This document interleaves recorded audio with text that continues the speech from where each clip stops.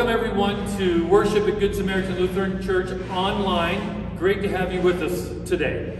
We are in the new sanctuary once again, wanting to let you see what's coming. Absolutely. And this is our new baptismal feature. Now, I know it doesn't look like much, but you need to imagine this is actually a water wall, so the water's going to come up here. It's going to kind of flow out of this reservoir down the front. We're going to put a nice baptismal feature here, and it's going to, between the rock and this, it's going to make this part of the altar area just seem really dynamic. And then, of course, you put a fine-looking gentleman like Pastor Scott up here, and it's just going to complete the whole picture. But we're glad that you're with us this morning. And as we get ready to move forward in our time of worship, we always want to encourage you to see, if you can, to create a worshipful place as you get ready to do online worship. And now, that could be a quieter place in your house, possibly. It could involve just kind of pausing the video, taking a couple of deep breaths, lighting a candle or two to kind of put yourself in that worshipful place and asking God to come and be a part of this time of worship with you and or your family members. We're continuing our sermon series today. It's called In the Grip of Grace, in the grip of God's grace, obviously. And so we just pray that that's going to be a meaningful message for you that you can apply in your life as well. You do a pretty good job with this one. You got Stay tuned. A special guest is going to be a part of the message, and I think you're going to enjoy that quite a bit. How about a prayer? Let's pray. Gracious Lord, we are just once again so very thankful for your presence in our lives. Just ask that you would bless this time of worship today. For those that are here online watching this worship service, that you would strengthen them in their faith, renew them in their life through this time of worship. Use the songs or the message or the prayers to really help them feel the touch of your Holy Spirit and the renewal that comes from feeling the touch of their Master's hand. Bless each and every person who has made time in their lives to worship this day. And I pray this in Jesus' name. Amen. And now you're going to hear this beautiful worship song called Everlasting God.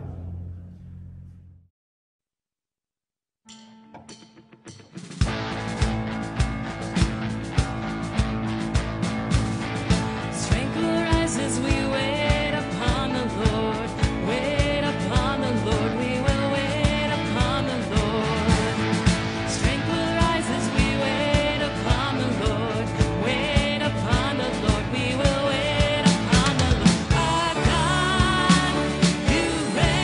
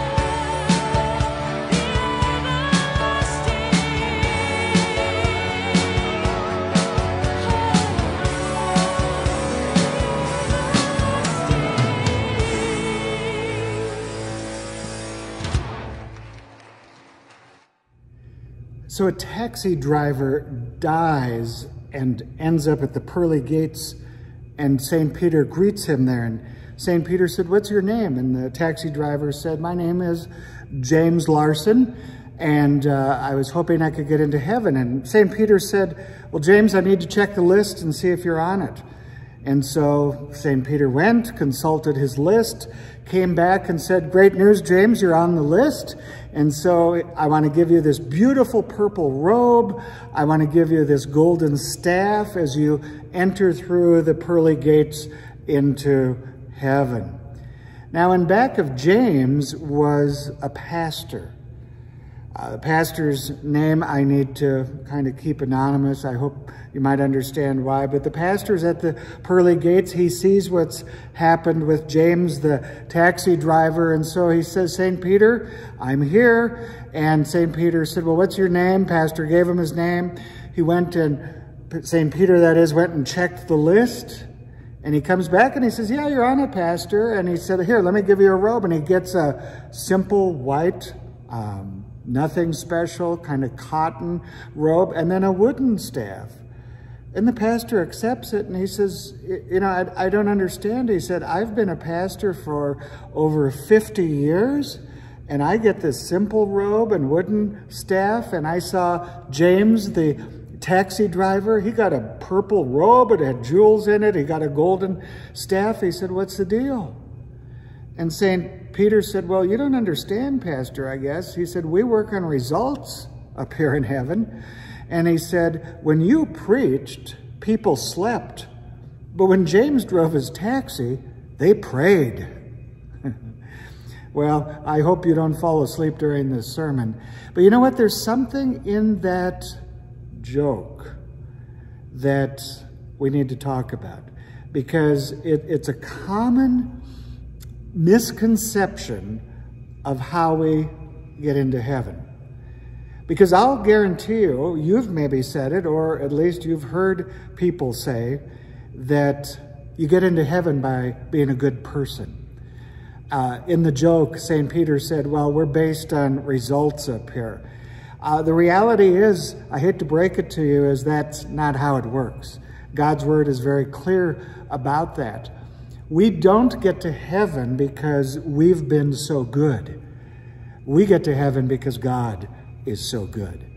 Because God sent his son, Jesus Christ, to die on the cross for your sins and my sins, so that Jesus' sacrifice on the cross and his resurrection take care of paying the price and then setting us free. And that's what we call grace. God's undeserved love, God's undeserved riches that he gives to us simply because he loves you and me. And that's why Pastor Don started this sermon series last week, and I'm continuing it this week, that we call In the Grip of Grace, in the grip of God's grace, because we want to remind you that you are in the grip of God's grace. That God's grace is there for you, that God's love is there for you, God's forgiveness is there for you. And while we are not against doing good things, we have to understand that we do them as a result of understanding that we have been given his grace, that we are given his love. And so we respond with good works. We don't do the good things in order to get to heaven or in order to get a nicer robe or staff once we're there, but we do them out of thankfulness for who God is. And so I want to share with you today, briefly, just 3 things about God's grace. 3 things about God's grace that I hope you can remember. And the very first thing is that God's grace is divine. God's grace is divine. And what I mean by that, of course, is that it's of God, it's from God, right? It's also divine. If you look at the other meaning of divine in the dictionary, it means it's something very special, and God's grace is that too. And so God's grace is divine. It's from God, and it is very special. Now, Paul, in his letter to the Romans, said this in chapter 3, verses 23 and 24. He said, "For all have sinned," that's you and me, all have sinned, "and fall short of the glory of God, and all are justified by his grace through the redemption that came by Christ Jesus. That's what I alluded to earlier. When Jesus went to the cross and when he took upon himself your sins, my sins, and the sins of the entire world, the sins of the past and the sins of the future, the sins of today, he took all of that upon himself because of his tremendous love for you and for me. We all have sinned, but God has given his grace, Paul says, his grace. And his grace justifies us. That means that in God's eyes, it's just as if we've never sinned. That's the unpacking of that word, if you will, justified through the redemption, through the price that was paid for you by Jesus on the cross. And so it's very important to understand that God's grace is divine. Now, secondly, God's grace is overflowing. It's overflowing. And I think of Psalm 23. A lot of you know that psalm. And David in the psalm says, "You anoint my head with oil, my cup overflows." David understood that all of these great things that God gives to us are such blessings and so wonderful. And because of that, our cup overflows too. But God's grace is overflowing. In 2 Corinthians 4:15, Paul says, "All this is for your sake, and as God's grace reaches more and more people, they will offer to the glory of God more prayers of thanksgiving." As God's grace reaches more and more people. In the original Greek language, the word could be translated abundant, and in the translation I read, they parse it out, if you will, and make it more and more people. But the point is the same. God's grace is overflowing, and by that I would say there's more than enough for you.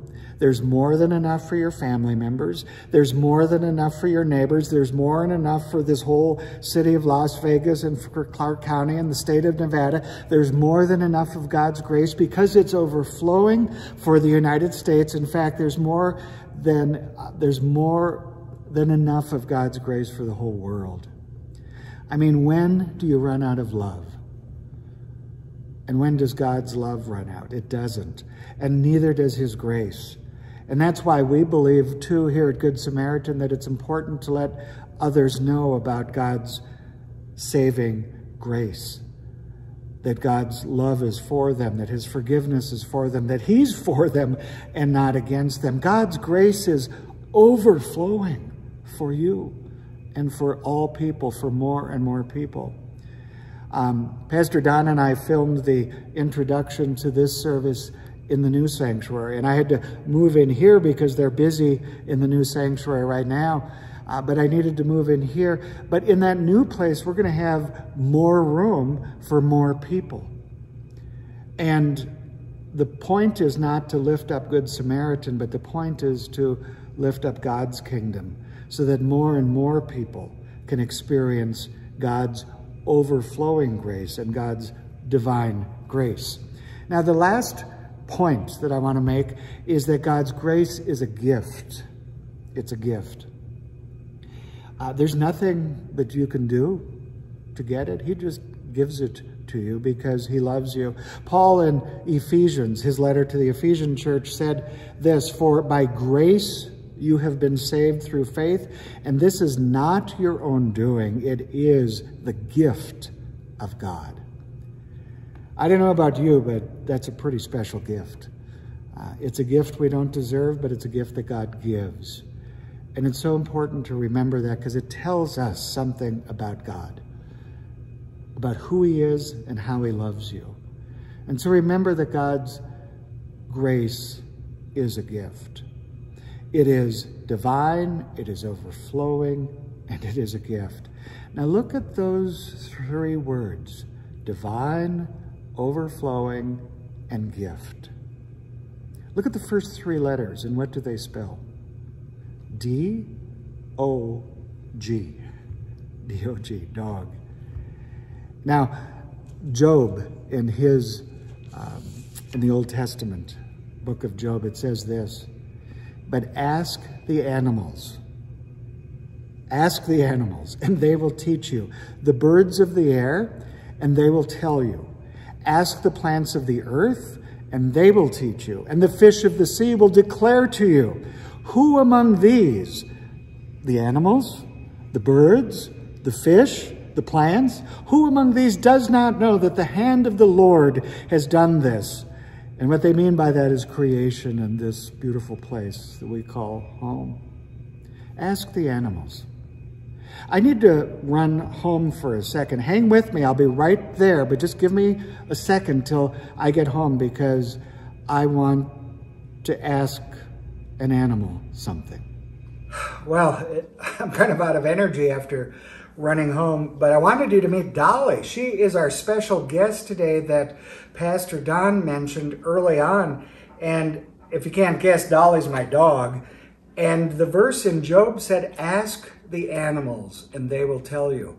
And so I want to ask Dolly what she might want us to know about God and God's grace. Hey, Dolly, what should we tell them? Oh, really? Okay. Hey, Dolly's got a video she wants you to see.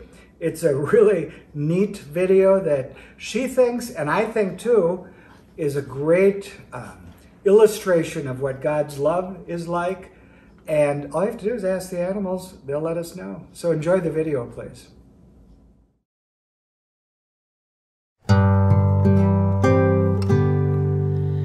I look up and I see God. I look down and see my dog. Simple spelling G-O-D. Same word backwards, D-O-G. They would stay with me all day. I'm the one who walks away. But both of them just wait for me and dance at my return with glee. Both love me no matter what, divine God and canine mutt. I take it hard each time I fail, but God forgives. Dog wags his tail. God thought up and made the dog. Dog reflects a part of God. I've seen love from both sides now. It's everywhere. Amen. Bow wow. I look up and I see God. I look down and see my dog, and in my human frailty, I can't match their love for me.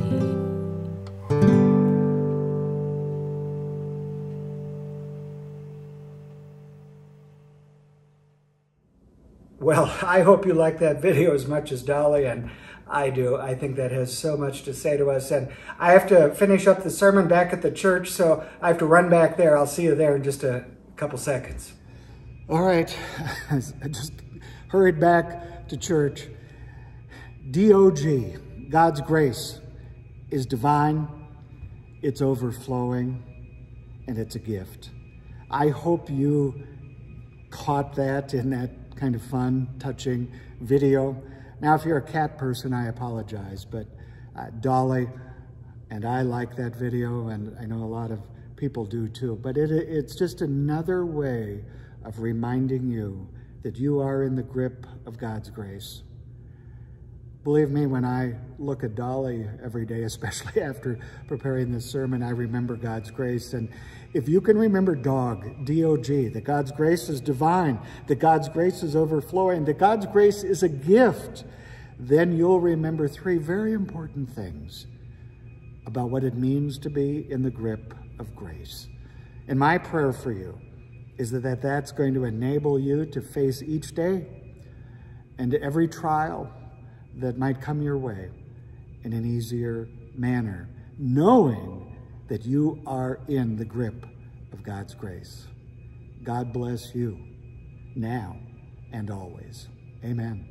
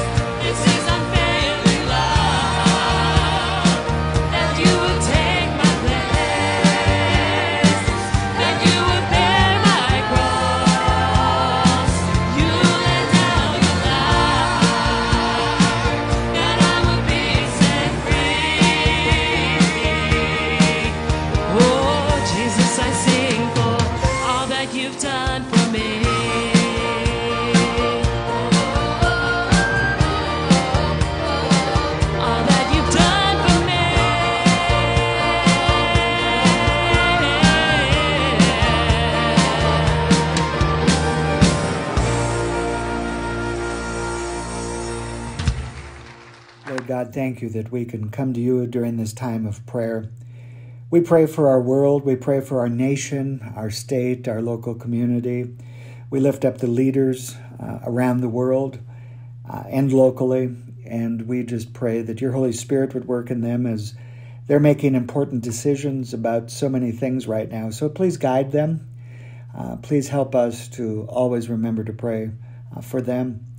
And then, Lord, we also pray for the doctors and nurses and frontline workers, the people in the grocery stores and so many different places who still have to deal with the coronavirus. And even though things are getting better, we pray for protection over them.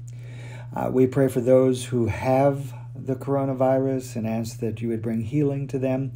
Be with the families of those who've lost loved ones. We pray for people who are unemployed, people who are dealing with financial setbacks, We just ask that your hand would give them comfort and strength and hope. We pray for those who are dealing with illness of other nature. Maybe it's a cancer or heart issues, whatever it might be, but there's so many folks, Lord, that are dealing with that. And you're the great physician, and so remind them that you're there for them, that you will never leave them or abandon them. And then we pray for healing for folks we lift up in our minds right now. For those who've lost loved ones, we pray that you would give them comfort and hope, the hope that we have of the life to come because of Jesus and what he's done for us and how he loves us.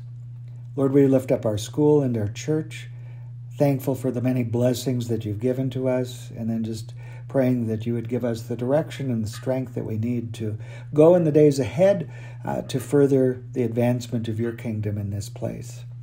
And so many things we pray for right now.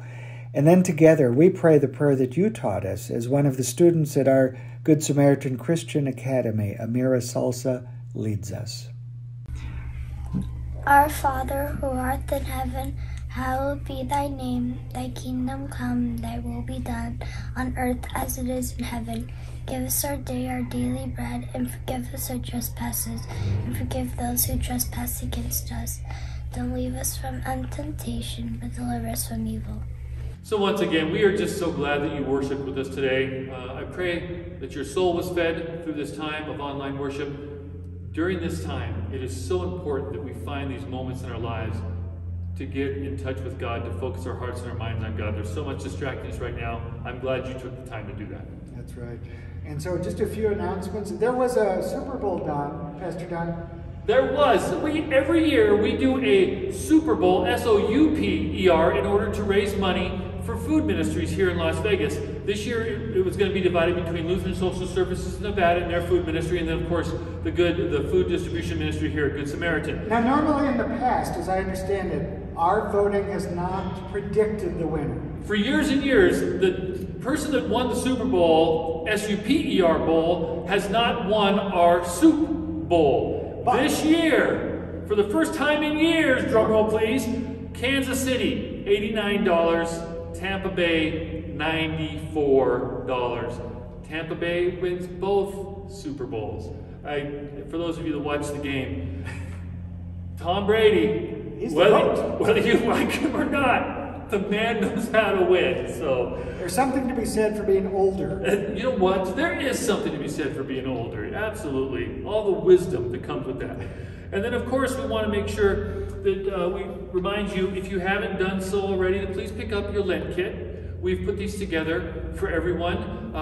It really saves us postage and running around if you come by and pick one up. But if not, let us know. We'll make sure we get it into your home, whether we send it to you in the mail or we drop it off in person. Just call the church office. We want to make sure, because in this Lent Kit is some ashes for Ash Wednesday, which is the 17th. And now we're going to be live streaming our service at 7 p.m. on Ash Wednesday evening. And then this way would be a great way for you to be participating in that with us. Or, of course, you can come to the church as well if you so choose. Yeah, we really want you to get one. Devotion books in there, another really good book, also some communion kits. There's just some things in here to help celebrate this time of Lent. So there's other things going on, but please find those in the link below on our website so that you can find out what's going on, how you get involved, because there's new Bible studies that you can be a part of. There's always the podcast, the Good News at Noon, all these different ways that we want to continue to connect with you and connect you to God. So just make sure that you're reading about those different ways as well. Right. How about the benediction? I would love that. Now, my friends, please receive the benediction. May the Lord bless you and keep you. May the Lord make his face shine on you and be gracious to you. May God always look upon you with favor and give you peace. In the name of the Father, and of the Son, and of the Holy Spirit. Amen. And as you leave today, just remember that you are in the grip of God's grace. And if you can't remember that, remember dog. Because God's grace is divine, and God's grace is overflowing, and God's grace is a gift. And so I just pray that you'll remember that, and it'll be a blessing to you today and in all the days to come as well. Go in peace and serve the Lord. Thanks be to God.